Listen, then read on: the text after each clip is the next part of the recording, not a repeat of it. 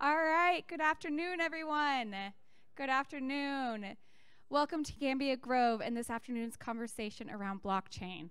My name is Maura Little. I am the Interim Executive Director here at Cambia Grove.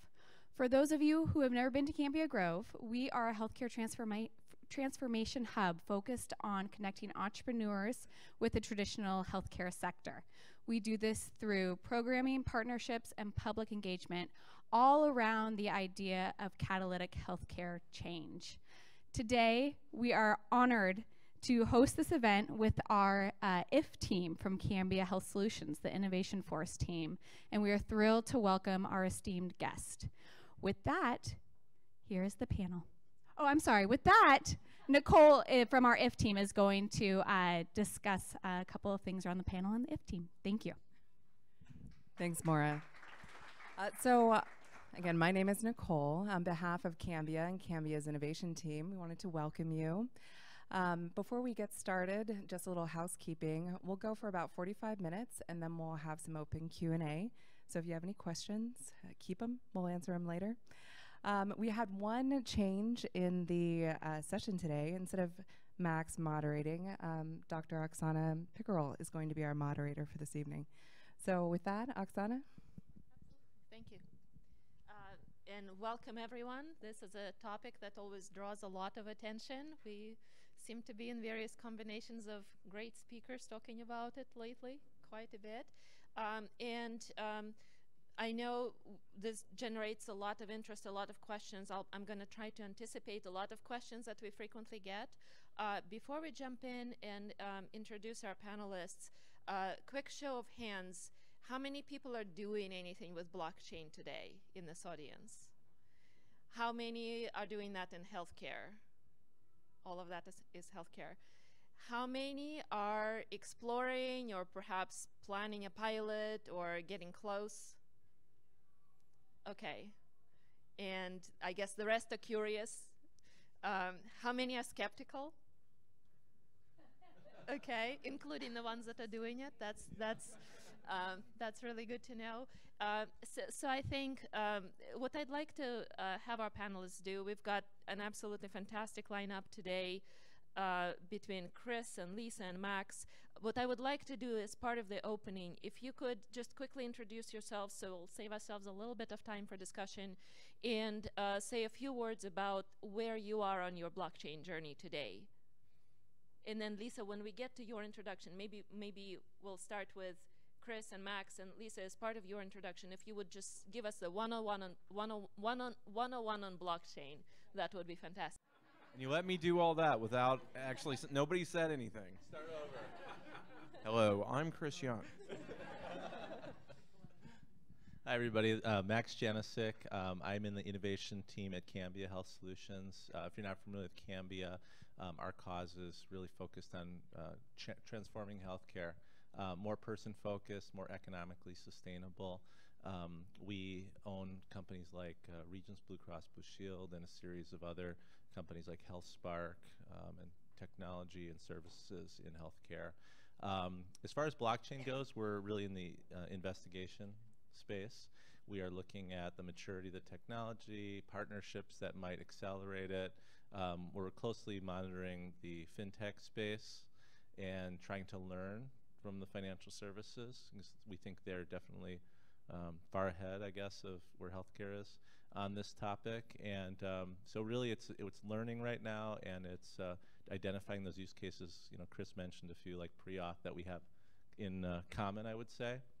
Some of the Medicare space we believe could really be improved through blockchain, and so we would love to move forward some initiatives in those spaces. I'm Lisa Maki. Can you hear me? I'm on. Okay. Good to be here. This essentially is home for me. I grew up in Kitsap County, so it's nice to be here in Washington State. I am the co-founder and now board member of PokitDok. We are a platform for the business of health. Many of you, if you've built product or new applications or services in healthcare, may have experienced some interoperability challenges to getting to market at scale. So PokitDok's objective was to build a unifying programmable interface for all of healthcare's business transactions to start. So that included connections to insurance company gateways for eligibility and claims and referrals. Moved into, once we realized that it's tough to process that if you don't know who someone is, we moved into identity verification and resolution. Also integration with the major EMRs. I think it's over 33 now. And then building out some simple use cases that many of our customers were asking for, out-of-pocket cost calculators, simple e-commerce, so search, book an appointment, pay for it up front if someone hasn't met a deductible, and a few others. So we did that first. So this gets me to Blockchain 101. Healthcare, when you think about it, and it's interesting for Max to say that they're tracking fintech, healthcare is really an intersection of a lot of stakeholders, not just healthcare. When you think there's a financial component to it, there's an insurance component, not just health insurance, but increasingly life insurance. There's a supply chain component to it if you're trying to order and deliver medical goods or pharmaceuticals. And it's difficult for all of these stakeholders to interact with a patient at the center on their behalf and to exchange data efficiently. Most of healthcare was designed pre-internet, pre-mobile. It didn't anticipate those innovations. And it doesn't deal with the innovations such as interoperability, real-time, cloud, consumer-driven transactions at scale very well. And it didn't have to. You know, there were reasons not to, security reasons. It didn't have to for a long time. But with the shift of cost to consumers and some of the new clinical innovations, IoT, connected health, more and more there is a driving need for these innovations. And also, now that we're seeing increasing security concerns that cause healthcare to start to look to the cloud and new technologies to increase security, you need that. So when you think about what healthcare really is, all these different stakeholders, all these consumers expecting to interact with healthcare over these sorts of devices in the same way that they do the rest of their lives, what you're describing is a distributed network of stakeholders who want to and will exchange data on behalf of that consumer, that individual, that patient, at their request and to provide services to them. Blockchain, if you put aside what blockchain is really a distributed network. It's a distributed network with some really unique capabilities. Time stamping. Every transaction that takes place in a blockchain network is time stamped, so you know when it happened. Think about how great that is when you're trying to figure out, or you're thinking about new ways to store medical records or medical data, procedures for an individual and sharing that information. It's highly secure. It's got the highest cryptographic security available today, and will increasingly incorporate that. It has a shared ledger. Everyone who participates in a distributed network with blockchain technologies has a copy of every transaction that occurs in that network.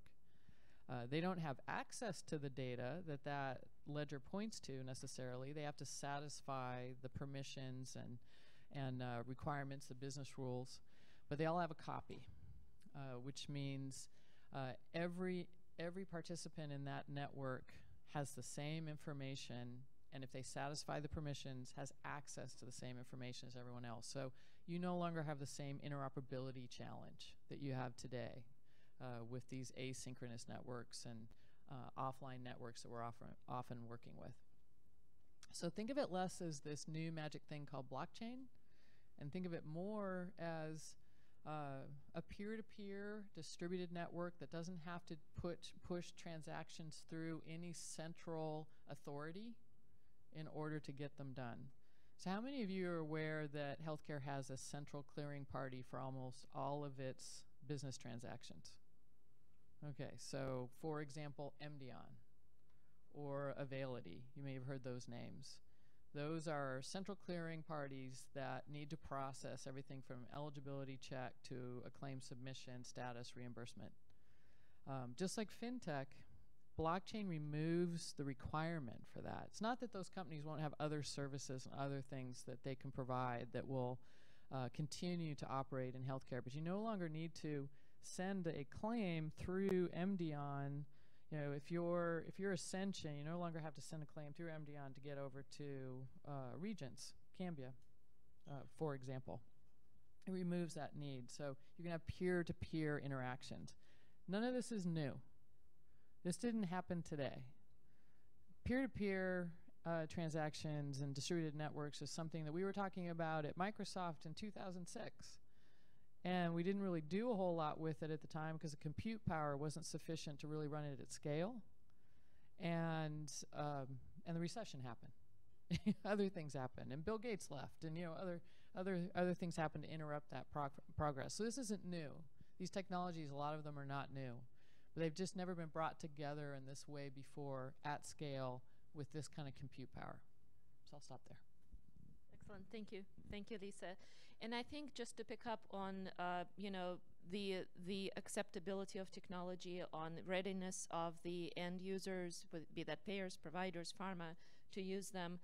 Chris, maybe if we can talk a little bit about your thought process when you talk about those use cases that make sense in your world, the auto-adjudication, the pre-authorization, the others that are bubbling up to the top. What are some of the patterns that are a good fit for blockchain in a very practically minded, really, way that you think about it? So can you hear me? Yeah, you can. So I had to check. I think the most important thing that we're going to care about is consumer centricity.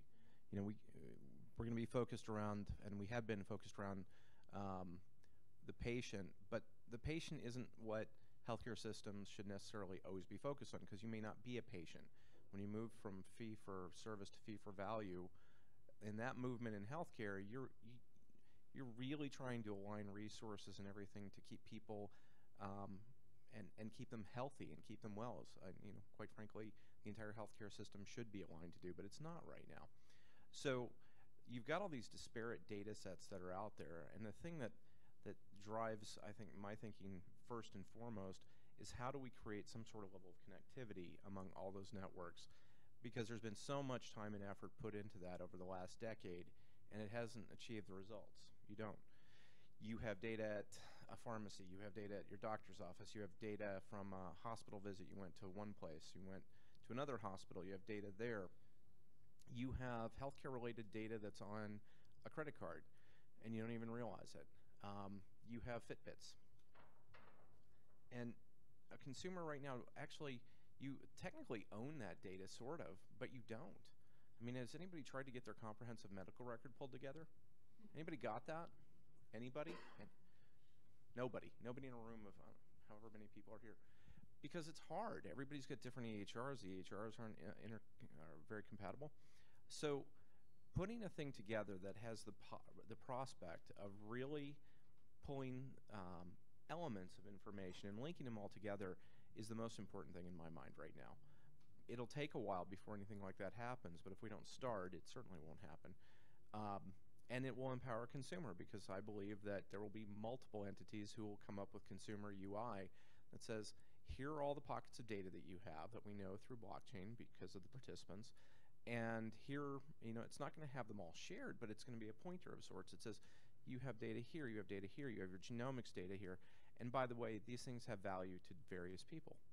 And when you start pulling it all together, you have a much more complete picture of the person, right? So if you have genetic profiles, if you have lab data, if you have all the stuff that is not in a continuous record somehow and is put together, and let's say you put a little AI or machine learning on top of it to help, that changes the paradigm dramatically.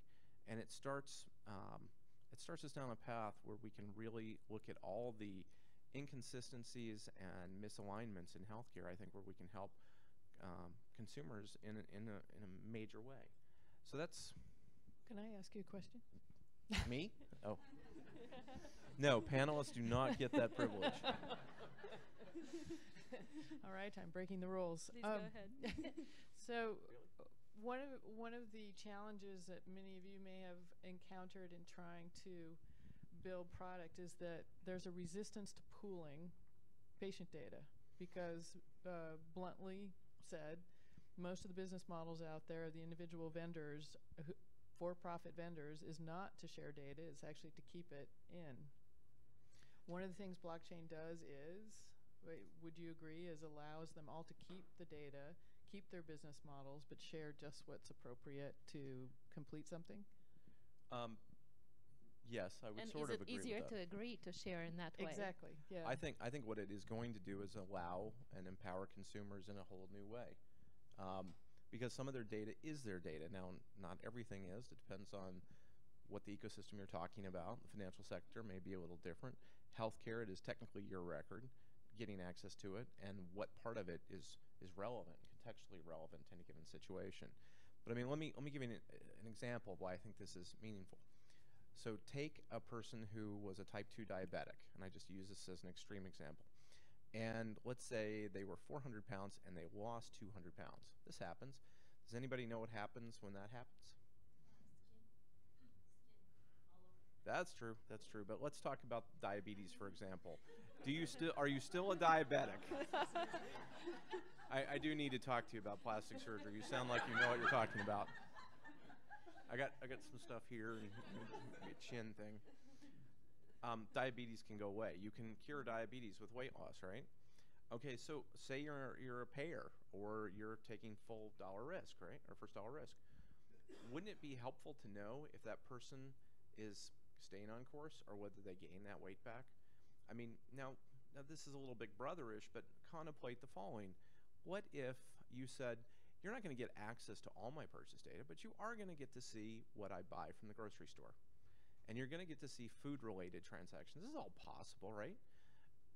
Now you're opening up a window. So now you know if somebody's buying Twinkies. Now, I'm not going to debate whether Twinkies are healthy for you or not. That's for the individual.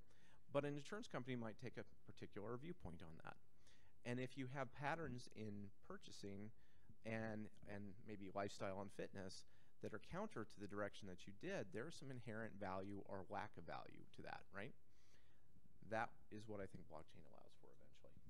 Yeah, and I think the point I was making before is, and I totally agree with Chris, is a lot of people, some of them in this town, have tried unsuccessfully, powerful, smart people with a lot of money, to get all of these stakeholders to share data so you could have a full copy of your record available somewhere. How many times do you really want a full copy of your record? What you want is to be able to get what's meaningful from it when you need it, and to be able to share it with the people who, and the parts of it that are relevant, so people can do things for you and help you stay healthy, help cure you. So I don't really care if I have a full copy of it. I just care whether or not I can get to all the information I need and share it with the people I care about, which removes the need to pool the data, and all of a sudden overcomes all of this business model resistance in the industry that we've experienced up till now around sharing data. Yeah, I think, Lisa, that's an excellent point. And also the parallel that I think is really interesting. So when we're talking about both the scenarios and the data sharing and the efforts to enable interoperability, I think there are a lot of interesting parallels here between industries. So Max, I think would be really interesting to think through, you've got experience with blockchain in FS, financial services, and they're in a very different place in their hype cycle compared to where healthcare is right now. If anything, they're getting to the disillusioned trough for the time being. So when you think about kind of both what we've learned from that experience, but also if we can dive a level deeper and think about what are some of those parallels of scenarios where blockchain works great in FS, perhaps doesn't work great, and what are parallels between that and healthcare applications? Yeah, absolutely. So the reason I'm so intrigued by fintech is, well, I came from fintech before I entered healthcare, but just working with partners who are in that space, I'm seeing so many different use cases. In particular, the way I think will start is cross-border transactions where there's a need for a currency or a transaction with an untrusted party. An example in banking is something called a letter of credit. So if you purchase items, acquire items from, say, China, and you want to sell them in the U.S., you have to establish some kind of relationship before those goods go on that ship, right? There has to be proof that you have money set aside to pay that supplier, but you don't want to just send that money, because what if those goods come and they're destroyed in shipment, they don't meet your quality, expectations? Those are examples where blockchain is highly useful. In healthcare, I think when we talk about currencies or cryptocurrencies, that's probably a more unique use case in healthcare, where maybe you're traveling to a foreign country and needed to acquire services and they don't have a way of really taking payment from you. So I think that's less critical than the idea of really the blockchain. And I'll just give you a personal example. Last week, my son had a sore throat. I took him into an urgent care clinic type experience, and I'm feeling good. I got him in 30 minutes. I got my prescription. They electronically sent it to Walgreens. So all's good. But it's like 8 o'clock at night, and the prescription's not ready at 8:30. So I call, I'm checking on it. I do the automated thing. It won't be ready till 9:45. The pharmacy closes at 10. So I'm like, okay, I think I'm good. But I check again at 9:30, still not ready. So I'm like, I'm just going to call to make sure. I call, I find out that, well, actually that prescription doesn't come in that format. So it can't be chewable, it has to be a liquid. So okay, no problem. The pharmacist can clearly change that. It's just the same prescription, right? You just flip a bit in the system and out comes a liquid. That's how it would work, right? No, they're not authorized to do that. They have to get the doctor's permission to do it. Doctor's long gone, closed at 8 o'clock, the clinic. So now it's, okay, what do we do now?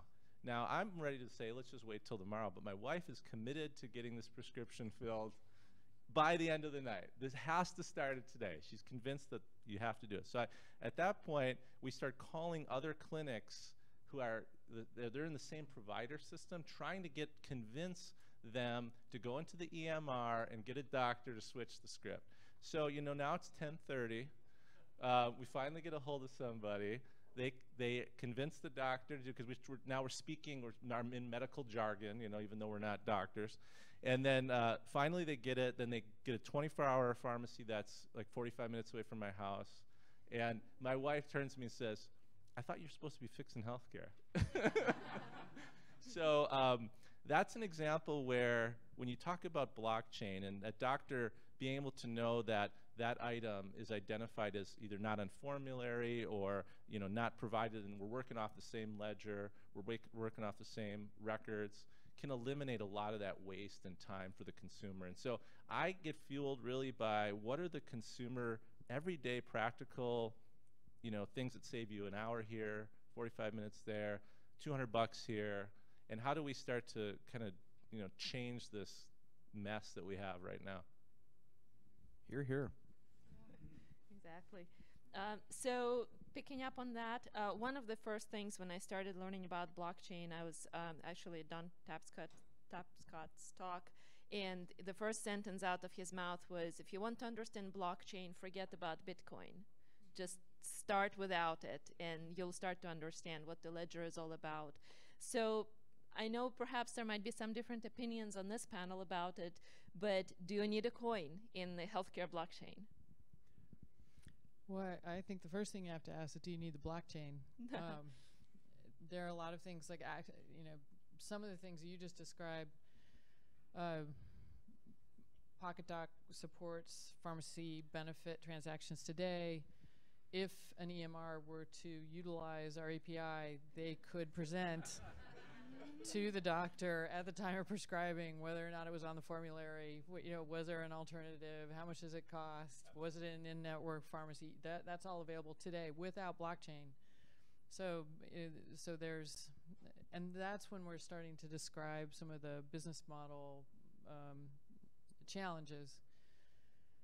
But and when I think about currency, what's interesting about currency gets back to, are we trying, that's a power struggle with the banks, and then But what's interesting about currencies for companies like PokitDok, as we've created a Dockchain Alliance, and we are creating these use cases, shared identity as a service, referrals and autonomous adjudication of claims, and a supply chain solution that we want to make available in production for people to call as a automated, you heard them call smart contracts. It's really just automation code, automated business rules. To seed that network, to provide incentives for people to process transactions across a new network, a currency or a coin is really handy, and it creates value. So when you think about it that way, it's a nice way to create value in the network and incentivize people to use a new one. Yeah, so I also agree that you should have a cryptocurrency because there are all these little pockets of inherent value that a consumer could control if they want to. And I believe they should have a way to evaluate those things. Right now, what happens with so many employers, like they'll have some sort of health challenge or something where you'll get some financial benefit, which may or may not be, from if you walk 10,000 steps, a day, and whatever, did you get them in today? I got 18,000 yesterday. You were such an overachiever. Doesn't count. It starts every day. Yeah, but there's no value tied to that. But if you're a person who's 50 and you can run an 8-minute mile, I saw this someplace. Yeah, this is a good ad, because then if you're really healthy, should you be paying as much for health insurance as somebody who's not? Maybe. Maybe. So it's a socialist city. Yeah. And I think the answer is it depends. I think to what you can control, to the degree you should, there should be a way to value that. And whether there should or not, there's going to be.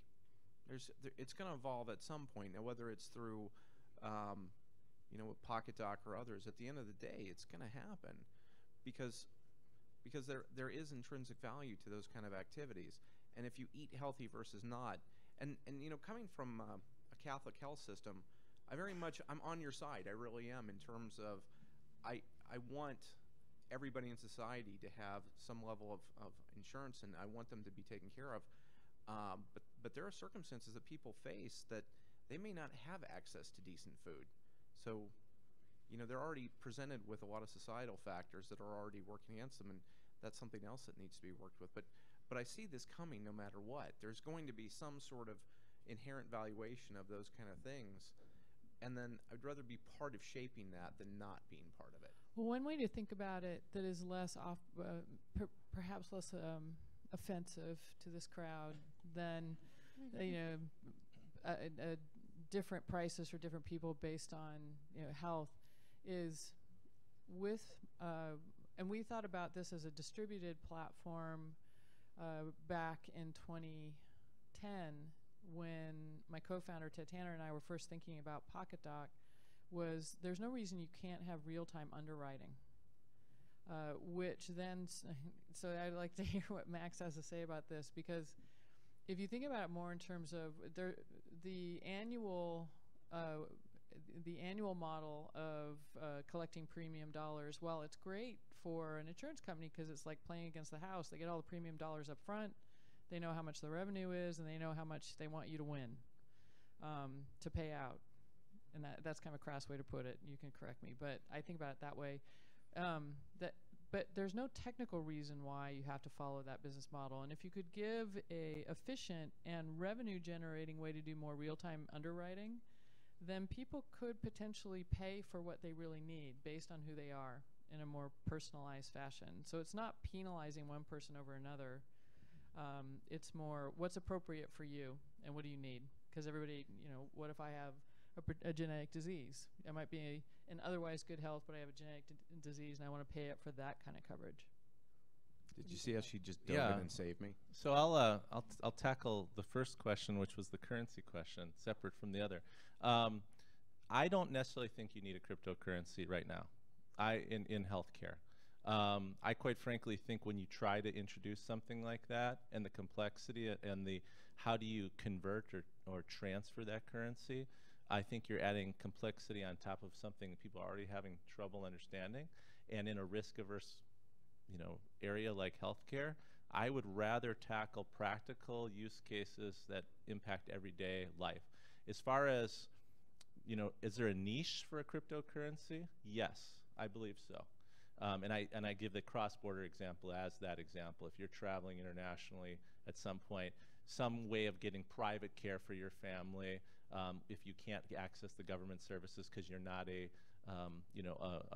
resident of that country. That would be an example, but that's a very niche application, while we all decide as citizens whether we're willing to forego central bank management of our currency. And that's a much deeper question that I don't think healthcare is going to impact. I think that's going to happen financially, and healthcare will adopt and evolve cryptocurrency from what happens in the broader use of currency. So that's my viewpoint on currency.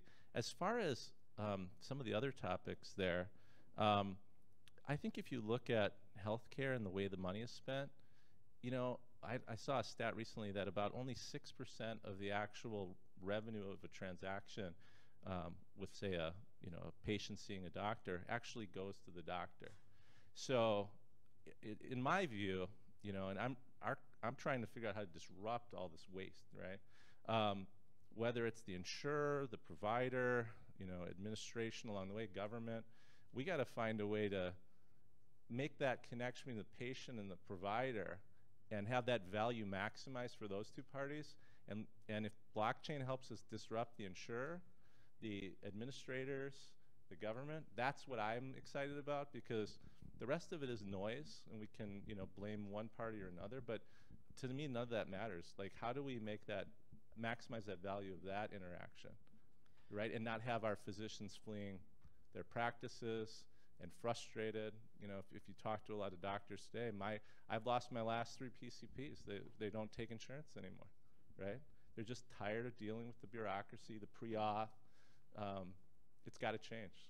So hopefully we can design something, or somebody will, hopefully we're part of it, design it right. And if it wipes out some of these players along the way, so be it, as long as it creates the better experience for all of us. So I can say from experience dealing with some of our customers, a good portion of the cost that that causes providers to perhaps charge more than they normally would, because they aren't getting the full amount. They aren't even getting close to the majority, of that back, is because we've got circa 1998 clearing systems between these two people, that they're going through, that in today's technical world aren't necessary. They could all be fully automated. They are. I mean, we fully automate them. They can all be real time. PokitDok will disintermediate its own clearinghouse services as we move to DocChain. We'll just get rid of them. We'll enable them as smart contracts, or we'll just get rid of them altogether because they are not necessary. So that's a huge amount of cost and revenue cycle instability, waste that we can immediately remove from the system. You can do it, and to be perfectly honest, you could do it today without blockchain, but blockchain creates a way for us to unify all the stakeholders around a common set of goals in a way that we haven't been able to get them to do before. So if that's what it takes, I'm all over blockchain, fine. But in some cases, it actually isn't necessary. Yeah, and I think that also brings up an interesting question. So Chris, when you think about implementation, you're ready to start experimenting, you're ready to, you have your head around what scenarios are the right fit. What type of buy-in does it require in the organization to make it happen? Yeah, so this is kind of interesting because in this alliance that we have a lot of different companies that are all facing the same kind of uphill battle. So first off, you have to educate a lot of people about the basics of blockchain, which if you don't do it real simply, you lose a lot of people very quickly. So that's thing number one. Thing number two, realizing you are going to disrupt some inherent practices that are in place maybe in your own business as well in others. Blockchain is going to do, eventually it'll get put in. Eventually the clearinghouse model, and eventually this thing of we submit a claim is denied, we fight back and forth, and you have armies on both sides fighting this out. That is not good for the healthcare ecosystem. I don't know how many, it'd be interesting to know how many FTs exist between the payers and providers in America that are on both sides of that. When in fact, you could make it very easy for a consumer. And I just think about the pre-authorization battle. Something's pre-authorized, and by the time it's actually theoretically approved, it's gone past its pre-authorization expiration date. And then you're back to square one, and it drives consumers absolutely crazy. This is the kind of thing that we need to figure out collaborative solutions. And I think, it's important to really frame it in a business context where people get it. Did you have an easy time doing that? No, it's, you can educate people, but when you get right down to it, I go to the highest level stakeholder. I went to our CFO and said at the end of the day, what if we could adjudicate claims instantaneously through smart contracts? Now, there's a long way to get there. What if we could do that? It may not be on everything, because you might have a very complex contract that goes over time, but what if you could do it for the things you could do it for? Okay, that impacts AR very quickly. Now, that impact on AR on the provider side is a benefit. On the payer side, that creates a challenge to the business model. It will. But you have to articulate it, you have to educate, and I think you have to show inherent value of what does this look like. And this is a daily challenge that I think everybody who's even going through this is experiencing right now. It's not going to be easy, but I think any kind of major overhaul is never easy up front. So people understand that when he says AR, it's accounts receivable. Do you guys all know that? And currently, it's somewhere between 14 to 120 days, variable, and no guarantee you will get paid. Is that correct? Yeah, more or less. Yeah. So that is a health system accounts receivable revenue cycle reality. If you aren't in healthcare today, or you haven't always been in healthcare, can you imagine running a business with that as your revenue cycle model? I can't. Yeah, and that's what health systems are doing every day. So one of the reasons we got into it was, at least with high deductible plans, could we help you identify people who haven't met their deductible and give them a discount for paying up front, so you wouldn't have to put them into that, and then ultimately watch it go into collections because you couldn't find them after they left. I mean, that what the rest of the world calls e-commerce hasn't been possible in healthcare until now, which is ridiculous. You don't need blockchain to solve that problem, but if we can get the banks and the health systems and the payers and everybody else around, and the freestanding radiology labs and everyone else to participate in a network that facilitates those kinds of transactions quickly at low cost with low clearing times, if not quite instantaneous, maybe 3 days, that would be miraculous to your CFO. Oh, yeah. Yeah, then it's worth it. So my guess is that there's two ways this plays out. One way is the traditional way where consultants, have blockchain solutions. They come in and they sell them to payers and providers, and they take incremental bits out of the inefficiencies in the model. And then I think there's an option too, which could happen, which is kind of like Netflix and Spotify and the things that you guys use every day, where there's all these artists, right? And somebody's pooling those artists, and you're paying a subscription for those artists, and those artists are getting royalties depending on the downloads or the, how many songs you listen to. Well, this option B is what healthcare becomes. Somebody becomes that Spotify or that Netflix. They take those pissed off physicians and they pull them together. They figure out the risk management and how much to charge, right? And they disrupt the whole thing. And blockchain makes that much easier. To Lisa's point, you don't need blockchain for a lot of this, but it makes it a lot easier. When you have smart contracts that can instantly compute you know, you had these patients, you know, you rendered these services, or maybe it's attributed based on just, you know, quantity and other things, and can pay them in a near real time, and they can, you know, have that money pushed right to their business debit card. I mean, you're talking about a transformed model. So it's very possible, and I think that's why this blockchain is getting so much attention, that somebody comes up with that, right?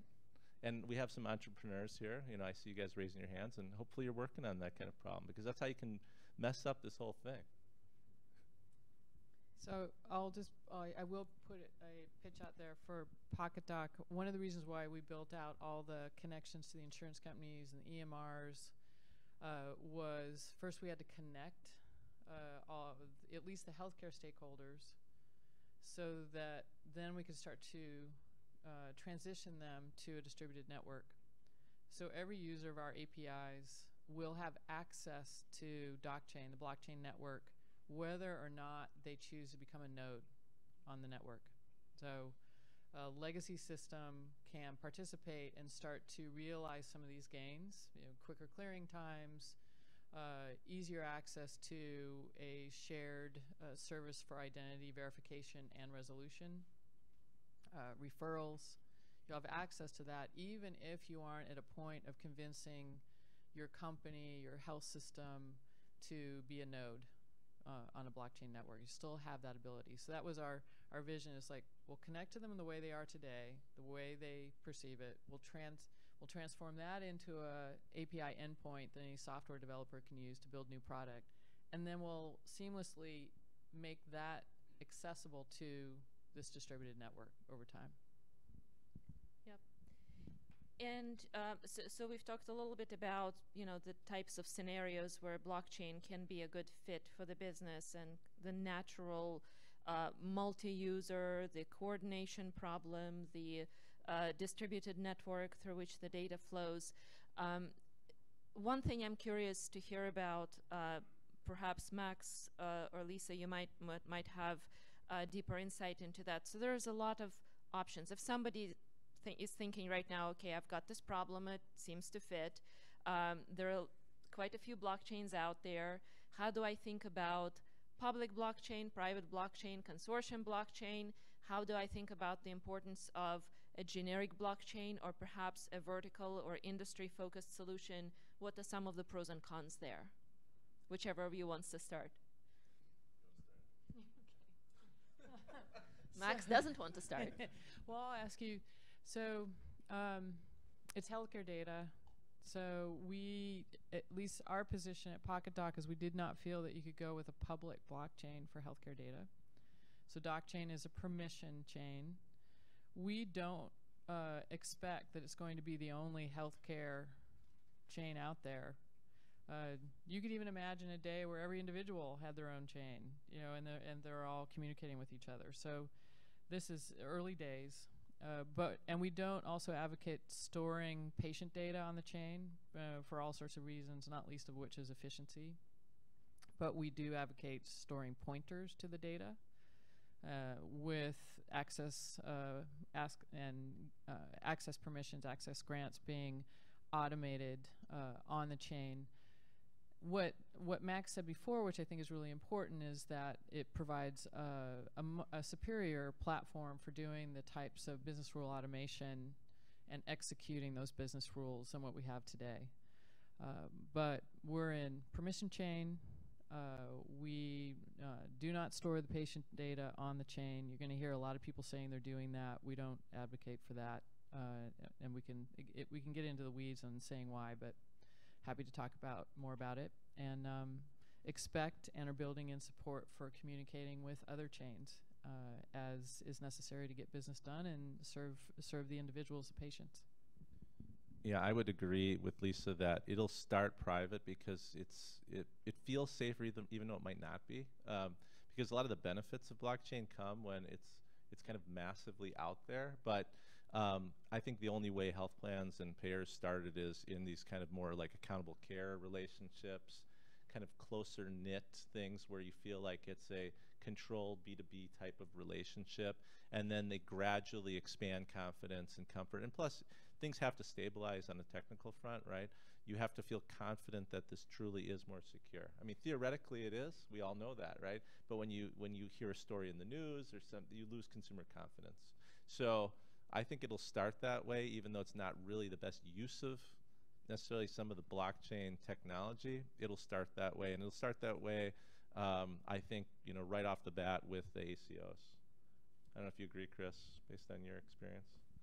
Yeah, I think, I don't know if it's just going to be ACOs. I mean, clearly anybody who's going for fee for value, it makes a lot more sense on multiple levels. And I do agree it has to be a private network right now, because if it's not, the vast majority of healthcare providers won't touch it, just because of the fears around HIPAA and privacy, and making it in a way that really maximizes efficiency on the network, where it's not about hoarding data in one little pocket, but having the pointer system is really important, because you don't need all that data, which, I mean, you certainly don't need if you were in a hospital stay 10 years ago in your second day of the ICU. You don't need the telemetry from the second day of the ICU, although it probably does exist, but you do need to know that somebody had an allergy to penicillin. That's relevant and becomes contextually relevant. So that kind of stuff is going to be very, very helpful, I think.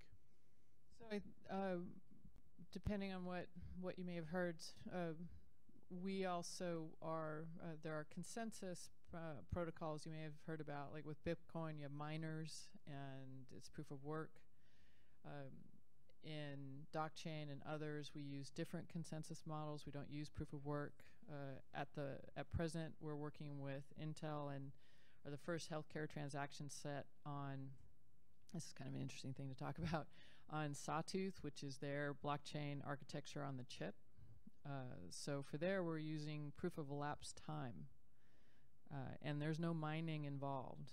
So that also allows us to have an enterprise grade permissioned blockchain, as opposed to a public blockchain where you have a lot of anonymous miners from all over the world verifying these blocks on a blockchain. That's very public activity. For an enterprise private chain, that's not really what you want, and you really don't want to have to depend on miners and that whole economic process. So we're using something called proof of elapsed time. There's also proof of stake you might have heard of. So one thing to think about, and why it was important to talk about Intel and the chips, is as we start working with these vast amounts of data and thinking about optimizing transactions at that scale, you're starting to talk about the hardware. And you're also, when you think about distributed networks, well, what's a distributed network? And think about IoT and all of the clinical devices, and think about international and diagnostic devices over in the field. You're starting to think about a very different ecosystem, very different economy than we have today in healthcare. Let your imagination run a little wild. There's a lot of details associated with that would take us far more time than we have. We can do that over drinks. Yeah, over drinks. But it's I don't agree that permissioned blockchains are not a good use of blockchain technology. I don't agree with that. I actually don't think the ACOs will be the first to adopt it. I wish they were, but I don't agree that they will be. I think it's a great use case. So there's some disagreement for you. So on the note of agreeing to disagree, and I'm getting a time signal here, I think what would be really helpful if we can do just a quick rapid fire close round here. If you just put your native hat on in the work that you do today, and imagine that somebody is sitting here in your shoes thinking about what's that first thing that needs to happen if you want to experiment with blockchain. What's the one or two maximum things you would recommend people think about, or what's the first thing they should do? So it depends on who your clients are going to be, or who your end consumer, who are you going to sell to. So if you're building something, I would highly impress upon people the need to get some stakeholders wrapped around you that are completely, they're not in your company, that are relevant in whatever, if they're in the healthcare field, that are really with you and you're not just trying to do it alone. Because there's going to be other companies that do all kinds of things in healthcare. and there will be a lot of blockchains, not just PokitDok, but you'll have a lot of consulting companies create a lot of confusion in the market. I'm quite certain of that. Everybody is looking at this as a way to, my favorite thing right now is the number of consulting companies who have a strategy product. They'll come in and help you figure out what you can use blockchain for, and then they'll maybe eventually build one for you. And there's a Dilbert cartoon that covers that pretty well. I think at the end of the day, you have to have some sort of ecosystem behind you, and you have to really think about, be laser focused on what's your use case. What are you really trying to do? You know, I look at so many companies out there who, and I try to give entree into anybody who's doing something innovative, and even 2 and 3 people company, but 2 or 3 people companies. But I think the thing is, people don't have laser focus, and they're not always sure what their product is. And it's just like anything else. You've really got to be, what is it you're trying to solve for? What's your thesis? And be prepared to get in it, show an MVP really works, and pivot as is necessary. And if you're not, if you don't have a product that you can get people really excited about very quickly, get out. Don't waste the time. I would recommend, unless you are from a background where you like to build out platforms, think at the services layer. And as Chris said, like for PokitDok, we brought together insurers, not just health, but also life, health systems, banks, technology companies, vendors, all to work with us on what were the key use cases they cared about that they would do together as one. So here's one. Think about, in a shift to value-based care, how do you prove that an episode of care has happened in order to accurately communicate it from a health system to a payer and involve all the appropriate, all the organizations and individuals who provided care? Think about if you could, if every participant had a ledger, if it was all time-stamped, so that you could verify when they'd completed that episode to each of their satisfaction. And making that available as an automated service to call, hey, start tracking me now. And Cambia, like Regents of Washington, could say, here's my protocol for tracking a knee replacement with post-operative nursing facility care. Here's all the things that have to be satisfied before you can bill me for that. And you can call that as a service, and I'll track it, and it's all time-stamped, and when you're done, it will automatically bundle it up and send it to me, for example. So start thinking in terms of services, complex, bless you, business transactions that have a lot of business rules associated and participants, and how could you automate that? So I think those are great inputs. I would just add, maybe if I were looking at blockchain only, I would say it's all about timing and knowing your customer. So if I was starting a company today and try to disrupt the system, I would definitely give blockchain a serious look. If I'm trying to sell solutions to corporations, I would tread cautiously. Think about who you have to convince: the chief security officer, the medical director. Who are the people that you have to say yes and accept it, and how risk averse is that culture and organization? So think of how's that going to work? And then I think, to build on Lisa's point, there's going to be a lot of little things we can do once blockchain starts to take off, like the proof of whether someone actually had a service rendered, or you think about that letters of credit example, all the people who have to verify those things along the way. So there may be little ways to add new business solutions to that, but that's further down the road. So right now, I mean, that's why we're heavily focused on learning about it, talking to partners, looking at other industries that are ahead of us that we can learn from. And then really, to Chris's point, are we solving the right problem, and does it accelerate that, and can we get the ecosystem to cooperate? I'm going to disagree respectfully. We already have running code. Just don't tell them you're using blockchain. Just solve it. It's a new database.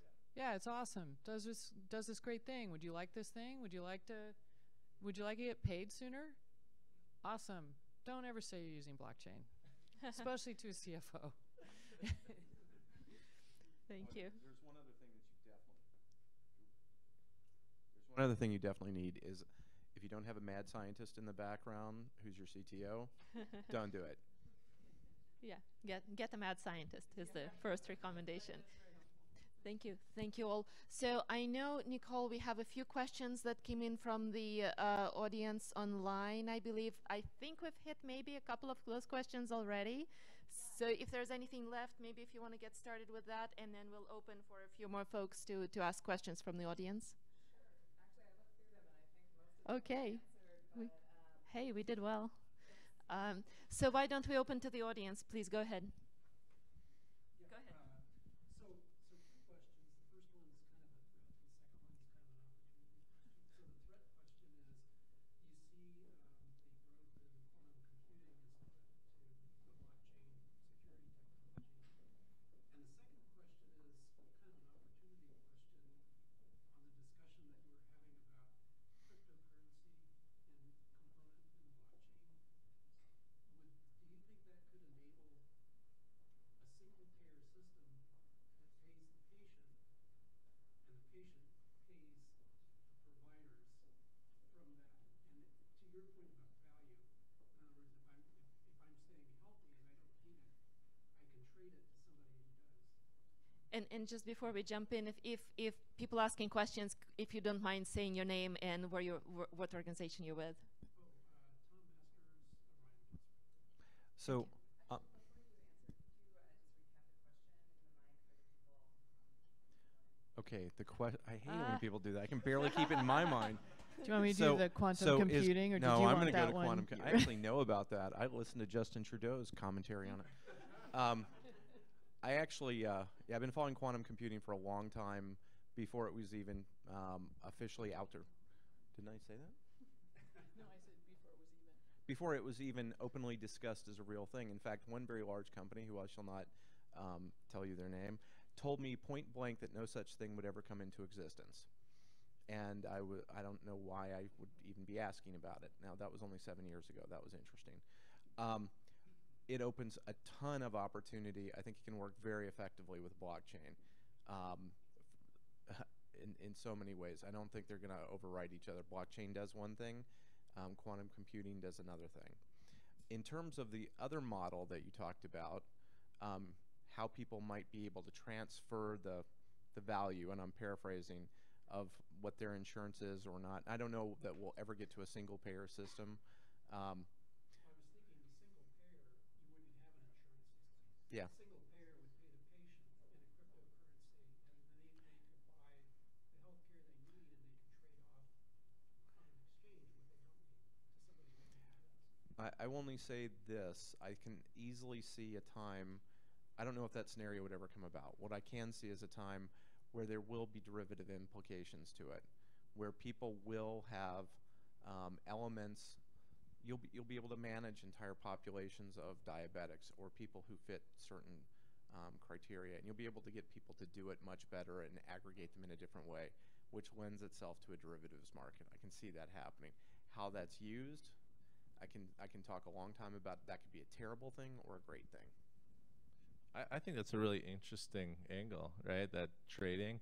One thing that can happen if in today's world, because this does happen, if you go out of network, you receive a check, then you're responsible to pay the doctor.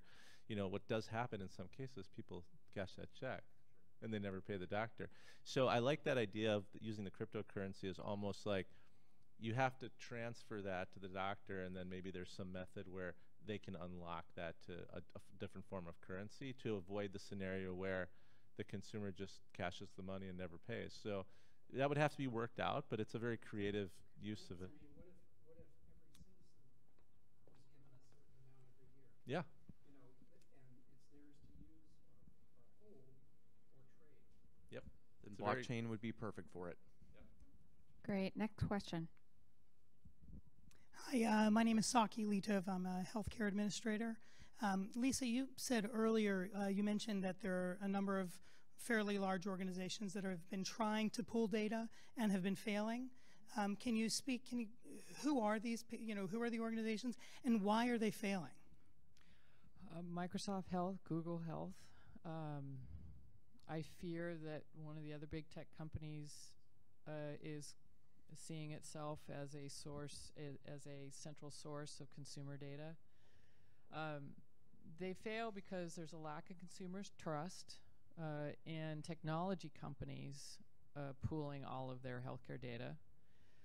They fail because they expected the people, because so much of that requires that the consumer actively think to update it into a central location is something that people actually do, and they don't. Do you? No, nobody wants to do that. You want to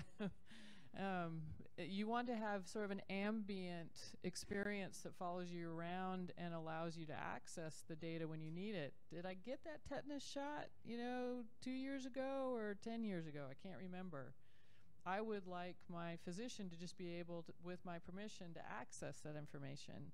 I don't care if it resides in Walgreens with my physician, with my insurance company, or my hospital. I just want to be able to access it when I need it. I don't want Microsoft to be the centralized source of that information, nor do I want Google to be the centralized source of that information. I want a network that can easily share it. And that's what we've seen groups like who, with all the best of intentions, wanted to offer that as a service, and it just keeps failing. A lack of trust, and it's just not what people do. Time for 2 more questions. Hi, thank you for your time today. Yesterday, Andy Slavitt was here, and he talked about making technology available for those in need, because that's where the biggest healthcare cost is. And Chris, you also mentioned that as well in your comments today. So I'm curious, do you see any unique challenges or opportunities for blockchain when you're talking about that population? Because that's going to be very different than the 50-year-old with 3 Fitbits, that runs 8-minute miles. Yeah, so we are very focused on a lot of disparity populations. And there are some things that I can only categorize. I just feel like they're societal crimes. I mean, you can look at the mortality rates in some cities of African-American babies versus white babies. And when 16 per 1,000 die versus 4, there's something wrong with the system. There's something wrong with how information flows in the system. There is no silver bullet for those kind of things, but I do think mobility has allowed for something to happen, and it's democratized the ability to get internet, to be able to get information, and educate people and do a lot of things. And mobility is a very cheap way to do that. Not everybody has a computer, but almost everybody's got a cell phone, and if they don't have an iPhone, they have an Android phone, and that is a very good tool. And being able to connect with people and allow them to own their data and own their circumstances and connect them in a better way to resources that they don't even know that they have is imperative to me personally. So I can see it being very, very useful in those contexts. Just because opening up consumer ownership of their information and being able to link them is going to be critical. Did I answer your question?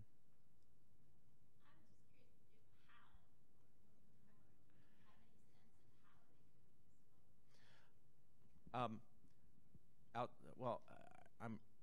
may not be communicating it well. By just having the linkages created that are currently not, specifically in healthcare where you're dealing with protected information, which you're not allowed to just transmit between entities. But if a consumer allows it to happen and opens it up in an easy way, and you take the barriers that are out, you can service those populations a little easier. But you're not working around them, you're engaging them. Does that make sense? And it could be as simple as each individual on Medicaid can authorize and authenticate with a thumb on this thing. Yeah. Well, another model, like I talked about that Netflix or Spotify model, like let's say you had many of those models and the physicians were almost creating their own right? You could almost have like a Tom Shoes model where this physician, because now you've gone from 6% compensation on the healthcare dollar to 70%, there's more money for the physician to then allocate towards charity care, right? So maybe they have a sliding scale to join their network or their, group. And so there might be, when you take the money out of the administration part of healthcare and you give it back to the physician to have greater control, I think it enables those kind of Tom Shoes-like models. And as a consumer, you might opt to pay a little bit more to join that group because you know that somebody else is getting covered. And so I think there's a lot of ways, but it's kind of designing that future that we need to do. Great. Last question over here. Hi, my name's Dennis McNanny, and I'm with Curadite. We build a medication adherence IoT product. But my question relates back to a previous part of my career where we did revenue cycle management for spine and neurosurgeons. And what I think I hear being described is substituting the fragility of trust, having a system that people could trust, for the fragility of fragmented data systems. So if I wanted to go back and look at my MRIs or my x-rays and my orthopedic practice had gone out of business, whatever that blockchain pointed to before may no longer be valid.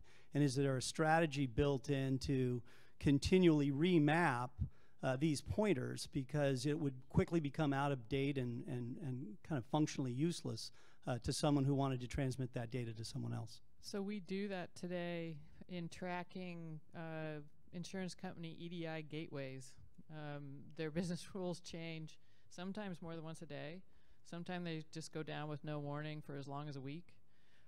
So we do that today. We're part of what we offer as a service behind our APIs is to abstract that, and the users of our APIs never have to deal with all of that change on the other end. So you're right, it's not going to be perfect at first. We're not going to go out of the box and saying every mom and pop, individual practice or freestanding clinic around the country is going to digitize and make available all of your data. No, that's not realistic. But what's the best time to plant a tree 40 years ago? Second best time today. And so we're taking that approach is best time to start it now is now, and provide the incentives and the means for more and more of your data to be digitized, made available, and to build in the automation to track as those sources change.